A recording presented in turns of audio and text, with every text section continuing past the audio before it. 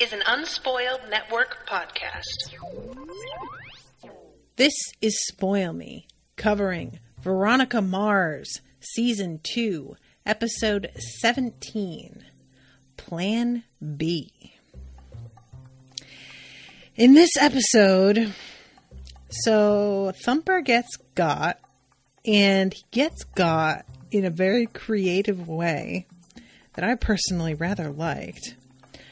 But also, what the fuck is going on with Beaver? Dude, what's that? Welcome to Spoil Me.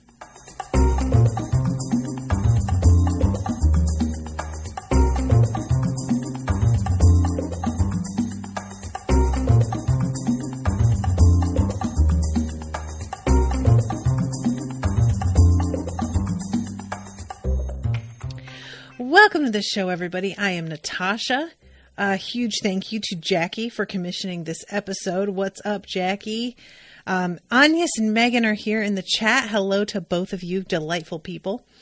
So this episode, there's a lot of stuff that starts to get sort of, I don't even want to say resolved because that's too final a word, but it starts to kind of come to a head, if that makes sense, which I suppose follows because there's 22 episodes per season.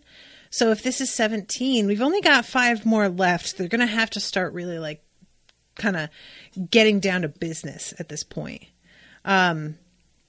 So what this episode mainly deals with is the framing of Logan and what exactly went on with Felix and Molly, and the fact that Thumper is almost definitely guilty of the murder of Felix.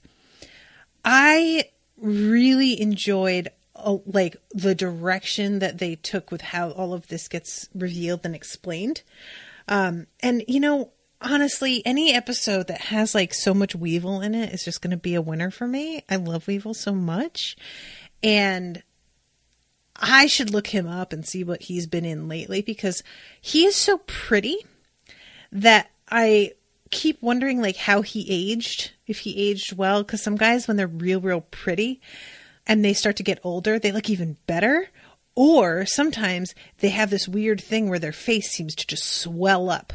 And it's not even them gaining weight. It's just that they start to look weirdly puffy, like the baby face did not work out for them later in life.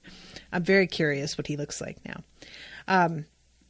But there's also a subplot going on with Mayor Woody. Is that right? Guys, I hate that name. Owen's last name is Woody, and it's just so terrible. I'm so thankful that he told me if we got married, first thing when we were dating is if we get married, you don't have to take my name. I was because I can't. Oh no, Megan says he's definitely puffy faced. That's so funny. I just that happens. Woody Goodman. That's it. Mayor Goodman. Mayor, right? Okay, so his first name is Woody. It's not Mayor Woody. That's better. And this mayor, there's something up with this guy. And I don't know what it is. It could be any number of things. But I'm going to talk about what's happening there first. So, last episode, there was this whole essay contest. And the prize for winning the contest was that you got to push the plunger for the demolition of this huge stadium. And honestly, that is pretty dope. This episode, we start out with Logan winning the essay contest, and Veronica, who has a hard time believing that Logan did anything properly, goes and checks on his essay that's pinned up to the board, and it's apparently a bunch of starts off with a bunch of lines from Easy Rider. I imagine that the whole thing doesn't have to, because she's sort of acting like the fact that you stole these lines means that this isn't your work. But it sounds like he just took a couple of lines and then wrote a whole essay around that.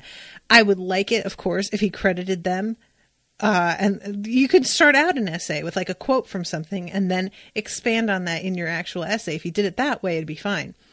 But I am really curious how much you can really rely on a movie quote for an entire essay's worth of content. But yeah, he just seems so amused at the fact that she is on to him and knows precisely fucking what he is up to. And I just, all episode, all I kept thinking was that we have kind of fallen into this habit of thinking that Logan is like a good guy. And maybe he is in a lot of ways, but we got a lot of reminders here that he isn't really, he's certainly not altruistic. Let's say that. I feel like altruistic and being a good person are not always things that go together. But I feel like we tend to think of the way that Logan works as being like, I'm going to put on a show of how selfish and like spoiled I am and how much I only give a shit about myself. But in the end, I tend to do the right thing. And I'm not sure that I can like buy that anymore, when it seems like every time he winds up doing the right thing is because somebody backs him into a corner and like kind of makes him a little bit. Sure, it's still his choice to do the right thing and he could just ignore that person pressuring him. But there comes a point where it's like the fact that doesn't feel like it's your like decision from the beginning makes me sort of side eye you a little bit. And this episode really brings that to the fore, that Logan's a questionable dude, you know, like, and we've been knowing, but it's definitely something that I feel is becoming more and more clear, and that they're less and less afraid of, because I feel like there have been times when maybe they have regretted setting him up as being like a little bit less relatable or good, because they're pairing him with Veronica romantically and they don't really want to do that. And then there are times where I, like at the end of this episode, it feels a little bit like they're trying to set him and Veronica back up again. And I cannot tell you how I feel about that, because I'm not sure. I have moments of just being like, I don't want her with this dude because his friends are creeps and the company that you keep reflects who you are. And then I remember that Veronica is very morally questionable at times as well. So maybe they're great for each other. It's just that the places that they're each willing to color outside the lines are different places. But in the end, it winds up like sort of working out and balancing. Oh no, I just looked up Francis Capra, who is the guy who plays Weevil, and he has gotten some unfortunate plastic surgery, y'all. What did he do? Oh, this is tragic. It looks like he got some sort of like cheek implants or something. It's not even like, yeah, no, there's something going on. He did something, and his face is like a slightly different shape. Also, I think that he is like way less attractive with hair, I think is part of it. So he really should just get rid of that. But he looks like a different person now. Oh no, what a shame. I'm so sad.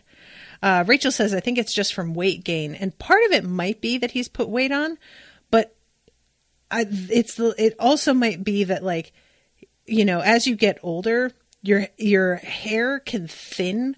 So his eyebrows and his goatee are all sort of like less like dark. And therefore the hair on his head is much darker than his facial hair and his eyebrows, which gives him a less dangerous look. It's funny how much of an impact that makes. But there's like a particular photo of him. He's pursing his lips all the time. I'm sharing this link. I'm sharing this link, so we'll see if it pops up the correct thing for you guys. But there's a particular image that'll be highlighted there that, like, oof. So anyway, I'm sorry, I got distracted. Good God, though. All right, let's back up. Let's talk about the beginning of this episode, because Weevil is walking around campus and he is seeing Thumper being in charge of the PCHers and kind of stops and gives him a look. And there's a bit of a flashback where he is talking to Felix, and they're all talking about like what they're going to do in their futures and their plans. And he is asking himself, why do I even stay in school? And then remembers that, like, yeah, you know what? I promised my grandma. Also, a hot girl walks by. And Felix says something about how he wants to become a trucker because you make pretty good money, which is true. My stepdad's a trucker, and settle down and have a family. Now, not for nothing, but Felix is such a goober. Am I wrong? This dude looks like he walked straight out of West Side Story with that hair. Like, he needs to calm down. And Felix makes a joke about how, or no, Weevil makes a joke about how Felix is acting like he's about to go and get married, but really he doesn't even have a girlfriend, so maybe he's getting ahead of himself a little bit. And, you know, this is the moment where Felix gets this weird look on his face because he realizes that, like, his friends don't know about his girl and he can't tell them. And there's just an interesting expression where he realizes that he isn't going to be able to share with them who he's talking about. And it's sort of sad. And Weevil looking back on this and realizing, like, that he was making fun of his friend for a thing that it turns out wasn't even true, and that wound up kind of maybe being his undoing, is fucked up. So yeah, we'll get back to that. Because this is all taking place during lunch hour at Neptune. And we have this moment of the girl that Wallace is seeing, whose name I have already forgotten. Is it Jane? She just comes up and kisses him on the cheek, and his reaction is like enough for Veronica to like look at the two of them and be like, huh, because she can see that he's not that into it. He doesn't seem particularly happy to see her. He doesn't really respond with a kiss the same way. He's just weird about it. And I kind of love that Veronica has this reaction and kind of side-eyes them both. And you can also see that Wallace is aware that Veronica has noticed. So it's like a weird thing where he's like trying to be cool, and the girl whom it concerns isn't aware of the fact. But both him and Veronica realize that, oh, we're going to have a talk about this, aren't we? Like, I just found that really funny. It's sort of, it's one of those moments that, like, if you have perceptive friends, it can be the most annoying thing where you're like, you know, I just really didn't want to talk about this yet. I kind of wanted to wait until I felt cool and like I wanted to bring it up, but you're so goddamn like observant. Now I have to have this conversation like early, and I didn't want to do this. And I feel like that's probably what it's like just living with Veronica as your friend. So Jane is talking about the band and how it's going to like some regional whatever. And the Sadie Hawkins dance as well is a thing that's coming up. And there is this moment where Wallace tells Veronica to, quote, work it, girlfriend. And I was just like, dude, what are you doing? What are you doing? Meanwhile, Jane is joking around about how she isn't sure who she's going to ask because there's this one guy who she likes, but then there's this dude who's in the band who's really cute. And it's a kind of a sweet, like, flirty moment. And it seems for a second like everything is all cool between them. And then Weevil summons Veronica away. And I loved this scene so much. He is, you know, there's a moment where she's like, you're going to need to pay me for me to continue to listen to this. And he says, well, I'll just wait on your curiosity to win out. And he just stands there, waits. She kind of starts to walk away and gives him a look. And she rolls her eyes and starts to walk away. He just sort of just stands there, waits. She starts to walk away again. She turns and looks at him. Finally, she just goes, all right. And I love that moment so much. There's nothing quite as annoying as somebody who completely has you pegged and fucking calls you out on shit like that. Like, Owen does that with me all the time. He'll just be like, yeah, but you were going to say this. And I'll be like, no, I wasn't. No, I wasn't. I wasn't even going to say that. What do you mean? No, I wouldn't. Who would even say that in the first place? Anyway, like, God, that would be so pedantic if I was just, fine, yes, no, it's wrong, it's incorrect. God. And he'll just sit there like cackling because he knows that I'm just like, I can't help it. I can't help it. So yeah, he says Thumper killed Felix. She says, okay, if you know Thumper did it, then what do you need me for? And he's like, yeah, I can't prove it though. And Thumper has something on me, so I can't exactly like go after him the way that I normally would. So he tells her that the situation with that guy, Curly, wasn't what he said. That there wasn't just like a brief confrontation outside that he then like, you know, walked away from. She says shocker and makes this hand signal with 3 fingers. And he has to be like, I think that's Scout's honor. Shocker is more like, and he tries to like fix her hand. And your fingers are, she's like, nope, not important. Moving on. Oh my God. Did you guys remember hearing what the shocker was when you were in like high school? So mature. I still see dudes with like the shocker hand on the back of their car, like as like a, what do you call it? A bumper sticker. Like, who does that? Really? Are we serious? What are you, fucking 12? So he says, we got an anonymous call, some of my boys as well as me all saying the same thing. Curly sent the bus off a cliff to take out Servando for hustling Liam Fitzpatrick out of a few grand. And so we cut to him beating the shit out of this dude. And Curly saying, I didn't do this. These kids, I heard you took out the bus to get to Servando. Meanwhile, Thumper is filming the whole thing on his phone. This guy is saying, it wasn't me. I know who did it. And just as he says, I know who did it, a car turns its headlights on and they all get on their bikes and run off as this car, apparently, like, I'm assuming that they're all taking off thinking that this car has witnessed them beating the shit out of this guy, that whoever is in there is going to be like a hazard to them. But what I'm thinking is that one of the Fitzpatricks was in that car and they were keeping an eye on the situation, maybe hoping that they themselves were going to have something that they could use against Weevil at another point. Maybe they were filming this as well. And then they realized that this dude was about to like fucking snitch, and they turned their lights on to, you know, signal that they were about, and like maybe they just like ran him over, or maybe they grabbed him up and like threw him over a cliff. I don't know. But I feel like it's got to be the Fitzpatricks that were there. Oh, Agnes is asking what the shocker is, guys. Okay. I'm like, do I want to do this or do I want to make you internet search it just so that I don't have to talk about it? And then I was like, if you internet search this, the results are going to be terrible. So never mind. Yeah. Megan's saying Google it. I would recommend not Googling it.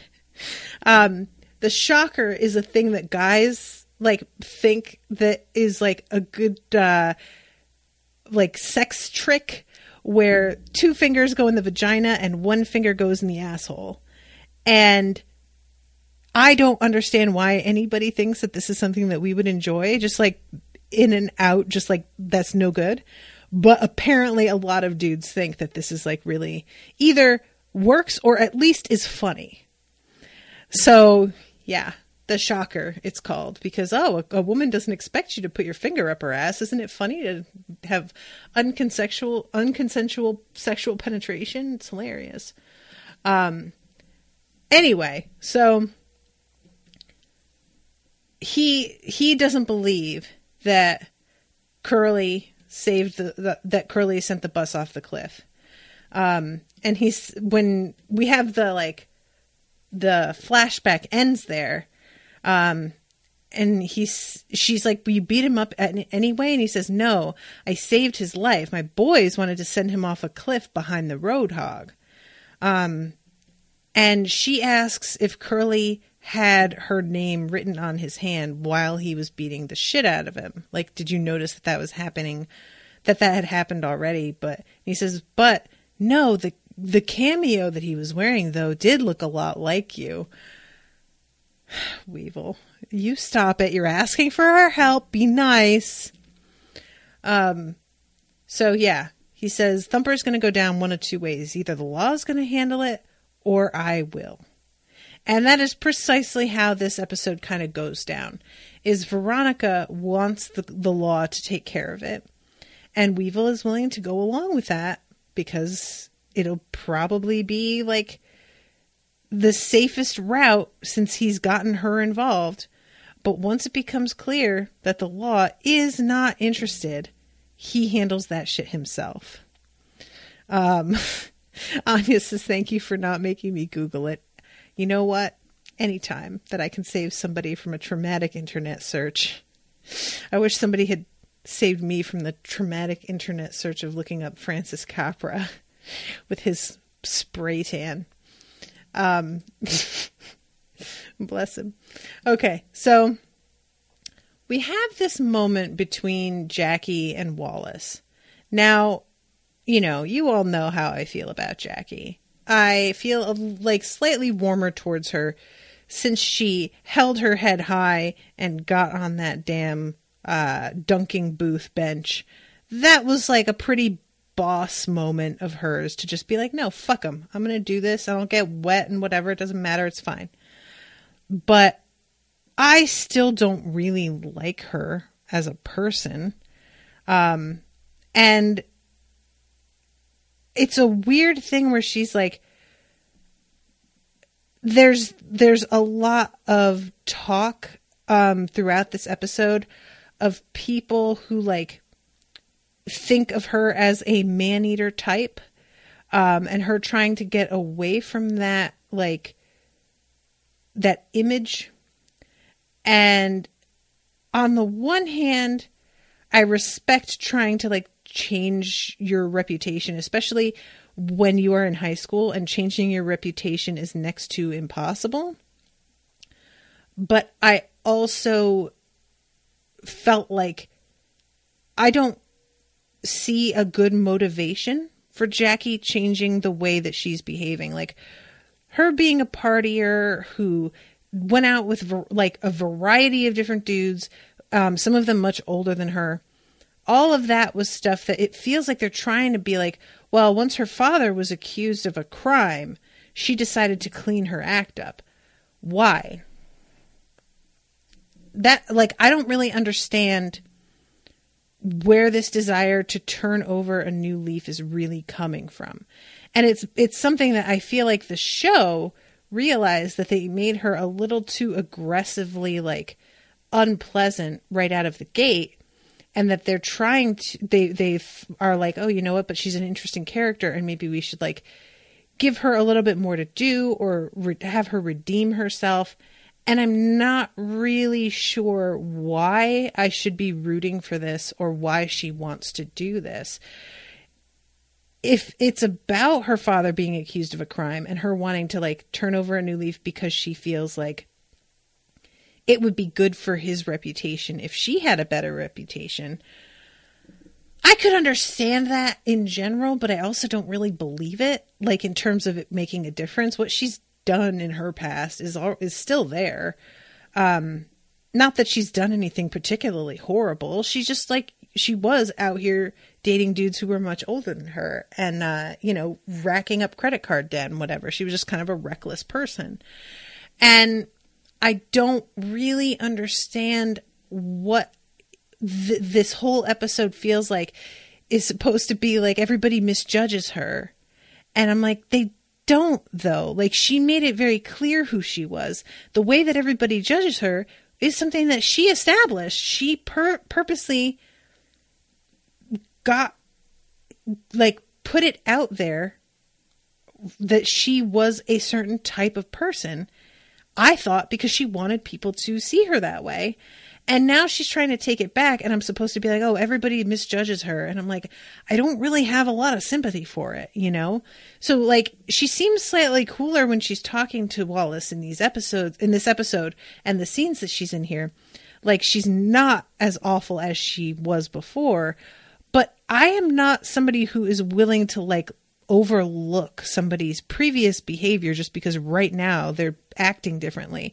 And, like, the tricks that she pulled, trying to, like, first of all, embarrass Veronica on TV, but also trying to frame her friend for theft, which is what she was doing when she hired Veronica and told her that I think my friend stole my credit cards. Like, that's really shitty. That's really, really shitty. And I don't get what is supposed to have changed at all, other than her father being falsely accused of a crime. That can happen to your father, and that does not make you a better person.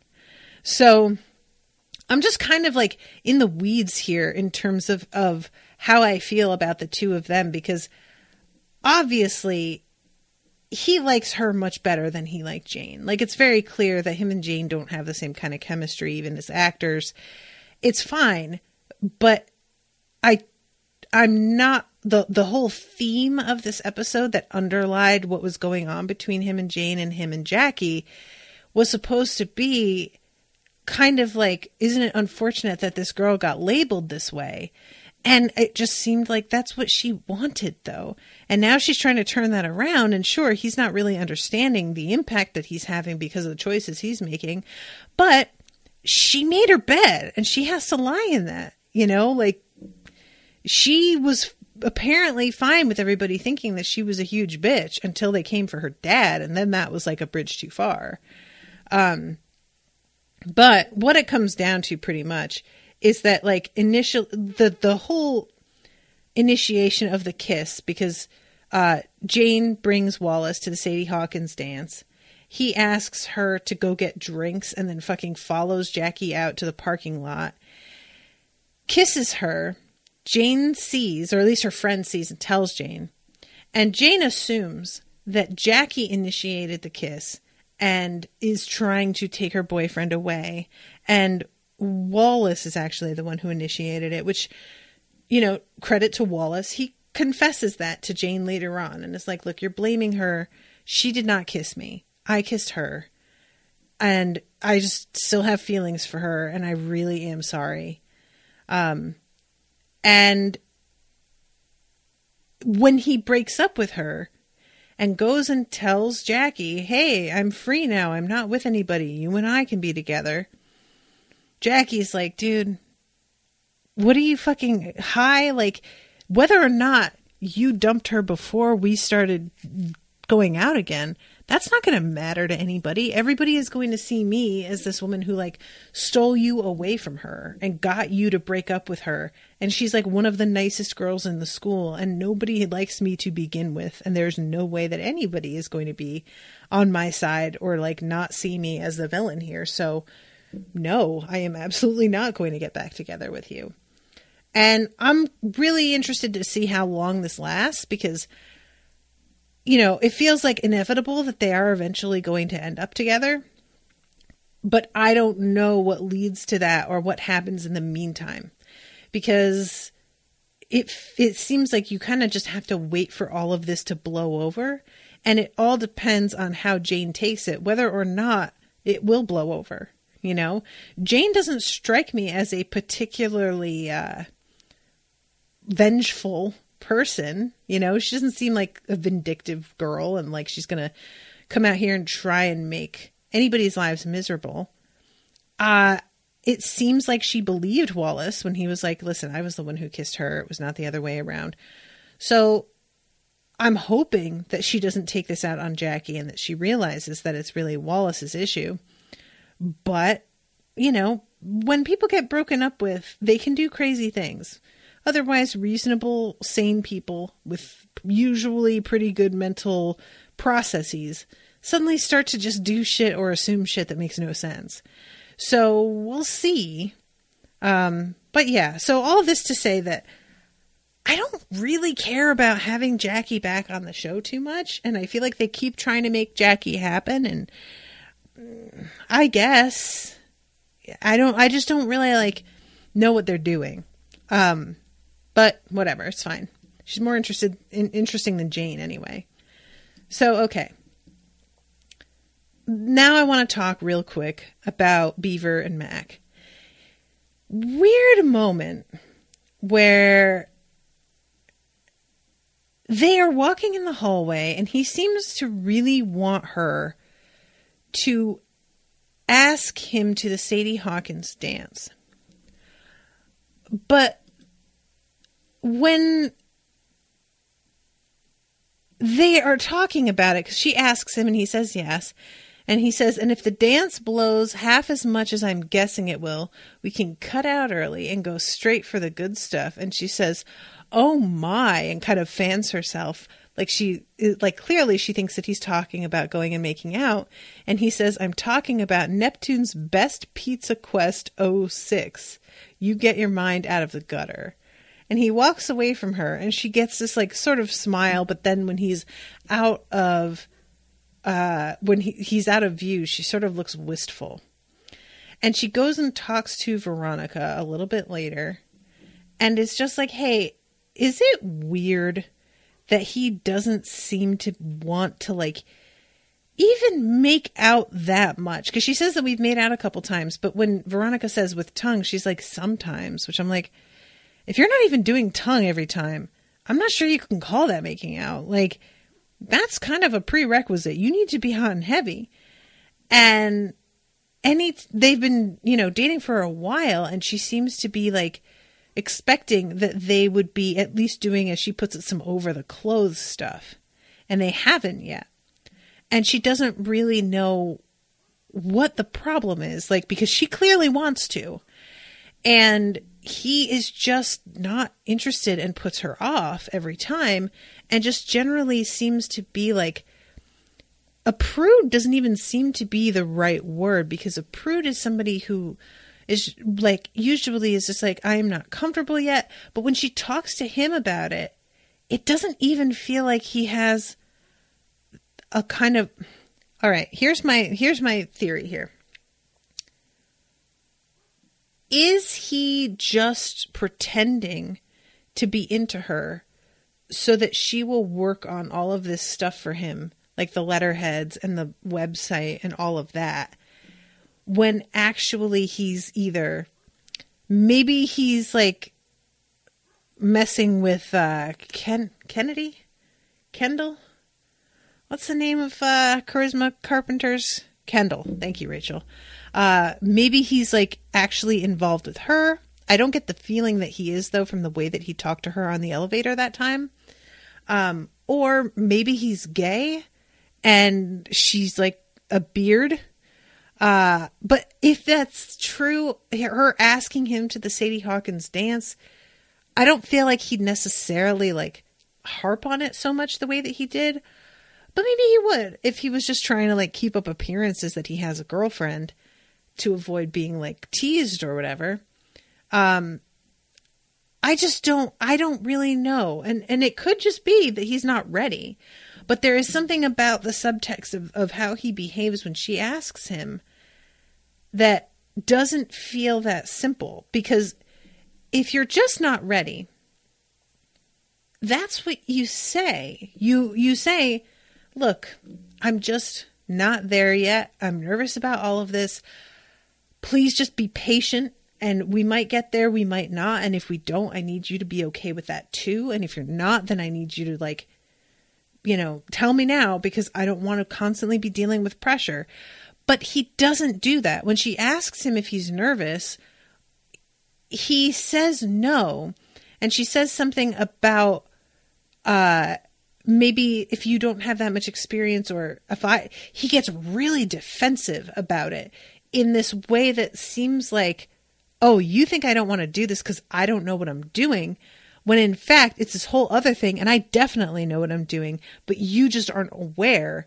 And there's something about the whole the way that he reacts to some things that she says versus other things makes it feel like a really specific thing is going on here to me. I don't know. Rachel says that would be a mature thing to say. I'm not sure most teenagers are quite that mature though. I mean, sure, but like he doesn't have to say it that way. It's just that he doesn't engage on that part of what she's saying at all, which means like to me that's not a factor to him. Huggabug says, but his older brother is Dick.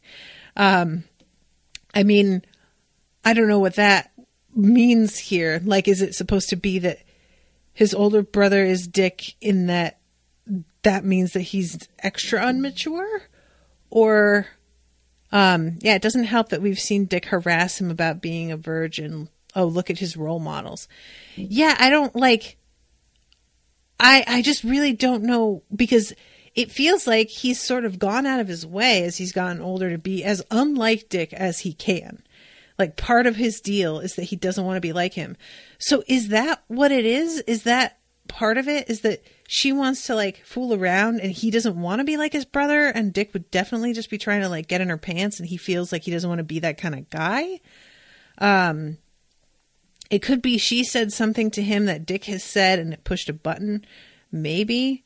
'Cause yeah, like she asks if I'm doing, like, am I doing something wrong? And he gets up and he says, you weren't doing anything wrong, but you are now. Which, like, she's straight up just asking you. Like, she isn't in the moment trying to pressure you to, like, take your clothes off when you guys are alone together or anything. She is trying to find out what you're thinking. And you are just behaving as if she's, like, either being really rude, which she's not, or being really, really aggressive. And she's not doing that either. So, you know, obviously, like I said, people can be irrational, and maybe he will look back at this moment and be like, she wasn't doing any of that. I don't know why I said that. But it feels like there's something really particular happening here, that he's hiding something from her. And I don't know what that looks like, you know? I don't know. So we'll see. But yeah, so he winds up just walking away from her, and she's sitting there like looking nonplussed. And I really wonder what's going to happen, because if it were that he is just using her in order to like get these websites and letterhead and everything made for whatever the fake business is that he's running, then one would think her pressuring him in this moment, he would not have just blown up and basically like dumped her, because he'd still need her. So I feel like that's not it, but I don't know. But this subplot is just like, it's made me very, very curious. I'm extremely interested. Okay, so, or maybe he was abused, and so he's just really like tight in terms of because that can happen. If somebody was like sexually abused, becoming like having consensual sexual contact with somebody can be really loaded. And I would hate to think that that's what's going on with him, but like it could be. Have we met their parents? I don't remember. We must have, because there've been like, right, a party or something at Dick's. I don't remember what their parents are like though. But yeah. Oh yeah, we did meet their dad, because he's a fucking, what do you call it? He was the swindler. Y maternidad, says Megan. Megan, what you talking about? I'm not sure we met his mom, but his dad is a big business guy, right? Yeah, I don't think we met his mom, though. I think their mom left, right? So that's like the whole thing, is that their mom never comes around, and that's why Kendall is there. Megan says, we met their dad. Stupid autocorrect bilingual. That's so funny. Saw his mom once, or she's at least been mentioned, and then Kendall is their stepmom. Yeah, because I think I remember their mom's like leaving them out of her will, or some. There was something weird about like the money, and her not wanting to give them what they thought they deserved to get. But anyway, we'll see what happens with that. Let's jump to what's going on with Logan and the county courthouse and being honorary deputy mayor. Veronica is coming to him and she's asking him for information about what the hell happened with Thumper. Now, he doesn't know that Thumper is the one that killed Felix, but she's like, I know that you saw the person who, like witnessed whatever it was that went down, and you told them that you couldn't identify them, but you could. And he says, I'm cleared of all charges. So really at this point, I don't give a fuck about that case anymore. I don't want to get involved. I don't really give a shit. And she says, Thumper's about to get away with killing Felix, framing you, taking over the PCH bike club, and cornering the high school drug trade. We could invite him to speak at the FPLA. And he says, it's not my problem. And she takes his car keys. You don't remember anything about the guy who stopped and helped you, the 911 caller. And he says, Mexican dude driving a truck. His truck had a bumper sticker. How's my driving? 1-800-EAT something. And then he tells her that it's like a fishmongering truck, I think is what he says. Like there was a San Diego seafood is what it was. Probably know him if I saw him. So he goes to the mayor's, and this mayor is like a little bit in the red in terms of the goodwill of the people. And so he wants at first for his secretary to call for a photo op with the kid who's going to be deputy mayor. But when he realizes that it was fucking Logan, he's like, cancel that. Like, that's the last thing that he needs, is for everybody to realize that somebody who was accused of murder and who was a spoiled rich boy is the person that he chose. It's not going to look great, right?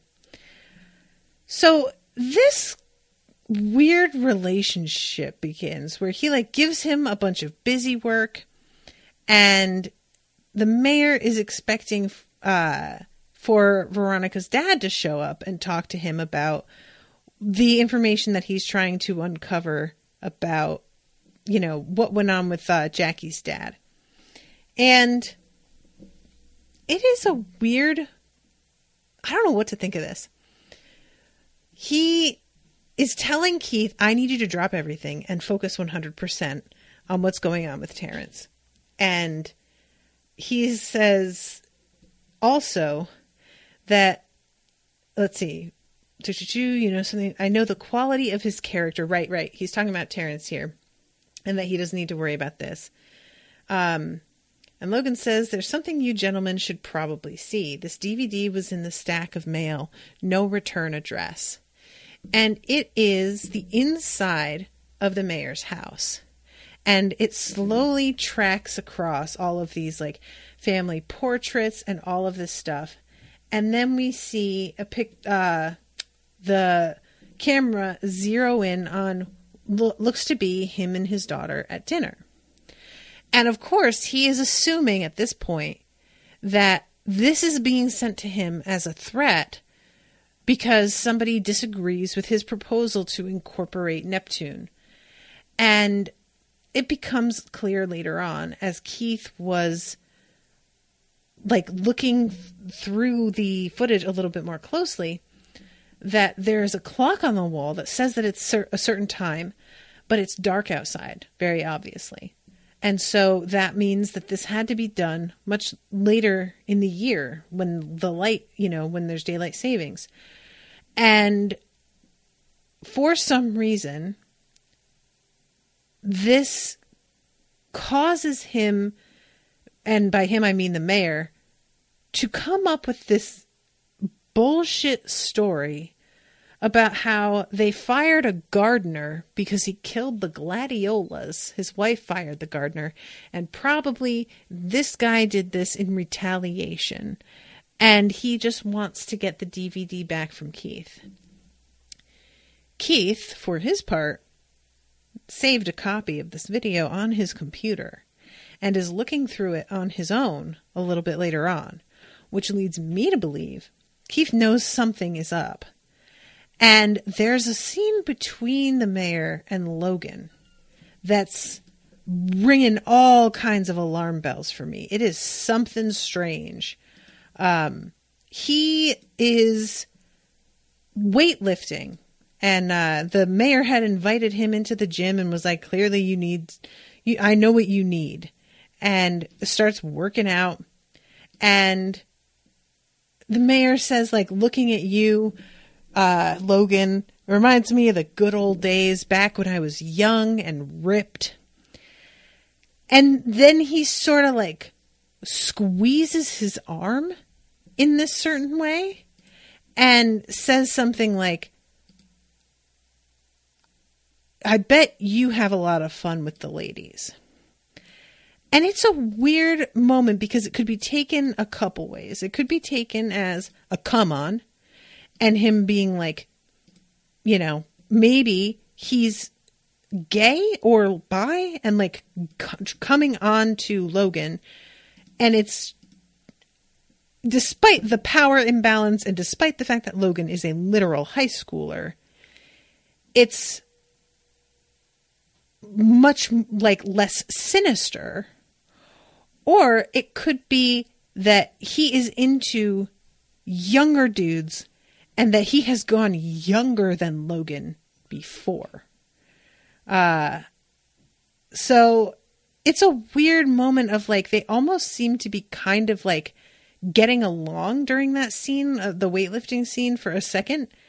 And once he does that, you can see that Logan is a little bit like weirded out by the whole thing. And I don't know, the squeezing of the arm, it could be taken as extremely nothing. And this is the thing about people who like know exactly where the line is that they know that they can do things that you make you uncomfortable, but you don't really feel like you can say anything to. And when he says, I bet you have fun with the ladies, Logan says the ones that survive. And he like sort of laughs and walks away. And I'm like, are you like, or could he be trying to like get Logan involved with his daughter? Because she just chats to Logan nonstop at the dance. But like, what does he want from Logan? Just his money? Is that it? And because I feel like his daughter dating an accused murderer, of course, also is not going to look great. So I don't know. Anyway. Oh. Anya says Beaver wanted to move in with his mom and her new family, but she was iffy about it, if I recall. That's the one. That's what it was. She was kind of like rejecting them. So yeah, anyway, such a strange scene, and clearly he's trying to hide something that's on that video, and I have no idea what that's about. Like, because if it's on that video, Keith has clearly watched the whole thing already, so it has to be something that's very subtle. Like, it has to be something that, I don't know if it was going on in the background, or if there's like something in the room. I don't know. But if it's something obvious, like, you know, if he was like, let's say he was sexually abusing somebody, Keith would not have missed that by now. I'm sure Keith didn't just watch half the video, you know, after the course of like several days. So there has to be something on this that he wants back for a reason, but that isn't super clear on just one viewing. And I don't know what that looks like. So for his part, Weevil tries to play by Veronica's rules, and he manages to like get Thumper on tape talking about, or no, not Thumper. He manages to get one of the Fitzpatricks, like Molly's older brother or uncle, probably, talking about how she shouldn't have been dating that cholo, and that if her father were out of prison, he would have done it himself. So really pretty much just saying, we killed him because you were fucking him, and we cannot be having that. You are not going to be dating a Mexican. And they bring this to the cops. It's a really ugly scene, too, the way that he talks to her. It's super gross. But, of course, they bring this to Sheriff Lamb, and he does not give any shits. Like, as far as he's concerned, this case is closed. He doesn't want to deal with it anymore, and he sure doesn't want to take a lead from fucking Veronica, which, like, honestly, I can't even get that mad at him for that, because if I were him, I'd probably be annoyed with her also. But it's very clear at this point that Weevil isn't going to get the satisfaction he's looking for going through legal methods. So what he does is he goes and uses some chloroform on Thumper right before Thumper is about to make a drop of some money. And it's really smart, honestly, because he could have bashed him over the back of the head. He could have decked him. He could have done any number of things to try and knock him out. But he does something that does not leave a mark, specifically because he knows that the Fitzpatricks are going to notice that. And he takes the money, and instead of just being like, oh, I'm going to run off with all this money and make it look like you're incompetent and you got robbed, which could happen to anybody, he knocks out Thumper and then like hides the money somewhere that it looks like Thumper is going to be planning to go back and get it. So Thumper is in the middle of being questioned by the Fitzpatricks later on, and he tries to tell them, I don't know what happened to it, the money's gone, yada, yada, yada. And then they find it stashed someplace. So it really sounds like he's ripping them off and pretending that he got mugged, and it plans to just walk away with all their cash. And they grab Thumper up and they handcuff him to a urinal in the bathroom. Now, full disclosure, y'all, I didn't realize that he was in this building, right? How many of you put it together that he was in the stadium when they were chaining him up? Did they say, because like they were kind of taunting him, but I don't feel like they ever said anything specific about it. And I was just like, why are they leaving him here? Like, I was just so confused. For a second, I was like, maybe they are going to tell the PCHers that he was working for them, and they're like leaving him there for them to come and get him and do whatever they want to him so that it won't be on their hands, which would actually not be a terrible tactic, right? It'd be like, hey, your guy was working for us, but if you want to punish him, that's going to be your job because we're like removing ourselves from this situation. So I kind of thought maybe that. And then it turns out that he is in the stadium that is about to be demolished. Now, it seems kind of bonkers to me that they wouldn't have searched the whole stadium to make sure that there wasn't a person in there once they found a motorcycle. I'm not sure exactly where in the building he was, but like, it feels like if you're about to blow up a building of this size, you would be absolutely like obsessive about ensuring every nook and cranny of this space does not have a human being in it. But maybe if they know the right guy, they can just get him to not look in the one bathroom they don't want him to look in also. Oh, there it is. Rachel says, I think someone with the Fitzpatrick said he searched and no one was in there. Okay, there it is. So yeah. So I don't know what kind of destruction this sort of demolition would do on a human body. But I imagine they're gonna find Thumper, right? Like, this isn't like somebody being blown up and like body parts are everywhere and it's going to take forever. He's going to be crushed, but he's going to be crushed up against a floor. His whole body is going to be in one place. They're going to be able to tell who he was. So Veronica's going to have to figure out a little bit later what happened here. And as much as it's not Weevil that killed Thumper, he set him up to be killed. You know, Weevil's like aware enough of that he goes to fucking confession because he killed a guy, essentially. That's exactly what he wanted to have happen. And I enjoy this a lot because I've been saying that we're supposed to be afraid of the PCHers, but as far as I could tell, they really weren't even that violent. Like, we didn't see them doing too much that was particularly shady until Thumper popped up and was like being really horrifying. But finally getting to see Weevil do something like this, that makes him a little bit more frightening to me. Now, he didn't do it with his own two hands, which doesn't seem totally like the same kind of threatening to me, but that means that he also keeps his own hands clean. So that's smart. And that could make him scarier, depending on the way that you look at it. But yeah, I just like, oh yeah, okay, Rachel says it was a construction worker. We don't know, if I recall. But I assumed he was in on it with how insistent he was that the building was empty. Yeah, that makes sense. So yeah, this is just a really like, in some ways very satisfying because, you know, fuck Thumper for not only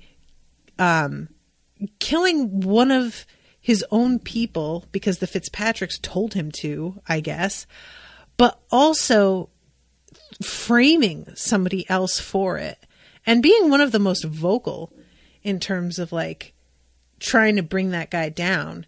Just, he's trash. So I'm totally fine with him being dead. I'm not mad about it. I'm just really curious to see what this does to the relationship between Weevil and Veronica when she realizes the tactics that he was willing to employ in order to handle this dude when he realized that the law wasn't going to do it. And will she believe that he didn't lock Thumper up himself? Like, will she believe that he orchestrated it so that somebody else did it? And even if she does, will that matter to her?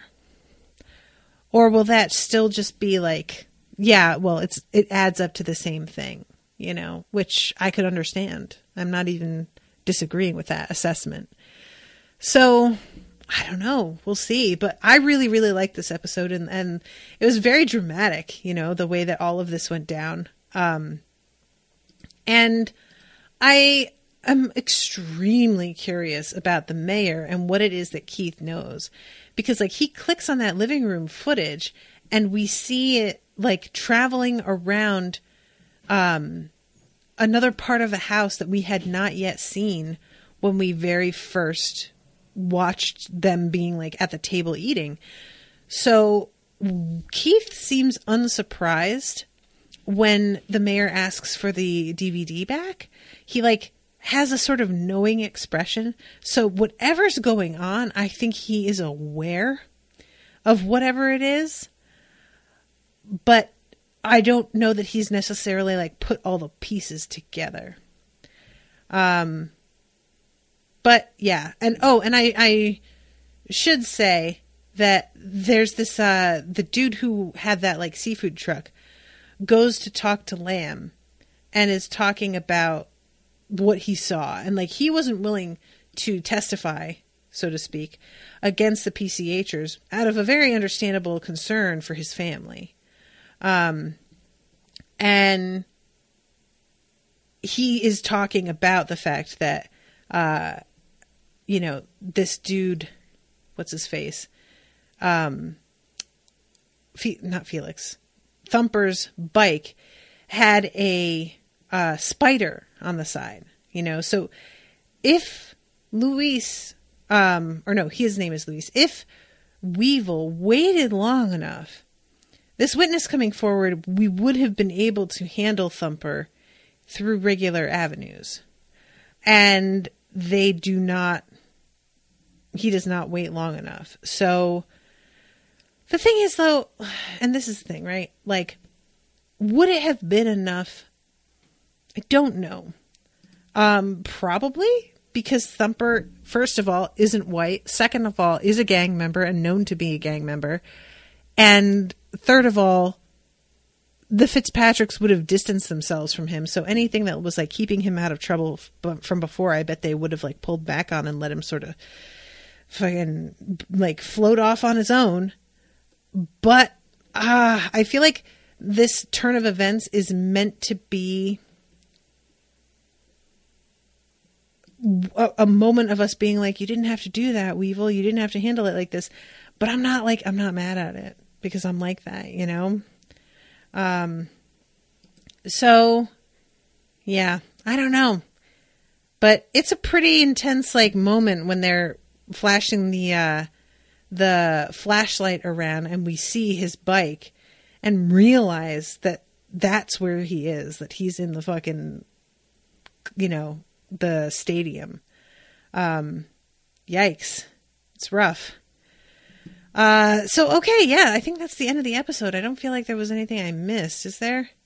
But yeah, that moment of Thumper, like hearing the building starting to come down and like looking up and being like, what is that? Ooh, that's rough. Man, I'm super, super curious what happens next episode. And next episode is the one that is a voyeur. So, anybody who wants to hang out with me for that, let me double check on what the actual, day is, but I will be watching that one on camera live. Is that tomorrow morning? Oh, thank God it is. 11 a.m. on Wednesday the 9th. So by the time this episode goes up, it'll be too late for those of you who are listening to join me live, but you will be able to go and watch the video from the Facebook page, facebook.com/unspoiledpod. And I am just dying to know what's going to happen next. So, and correct me if I'm wrong, the next one's a voyeur. Is the one after that a voyeur also? I feel like there was another voyeur booked recently, but I don't know if it's the very next one or the one after. But there are a couple coming up, which again, we're reaching the end of the season, so that makes total sense. But yeah, I'm excited. So, all right, guys. Well, I'm going to wrap this up. The next voyeur is 21, I think, says Agnes. Okay. All right. So it'll be a little bit. But thank you guys all so much for hanging out and for helping me with names and reminding me of stuff. I appreciate it. Also, I am very sorry for sharing that photo with you. Oh, Francis, what's the deal? It's just so funny, y'all. It really is. God. But I hope that you all enjoyed listening and that you will come and hang out with me while I watch live next time. And until then, toodaloo, motherfuckers.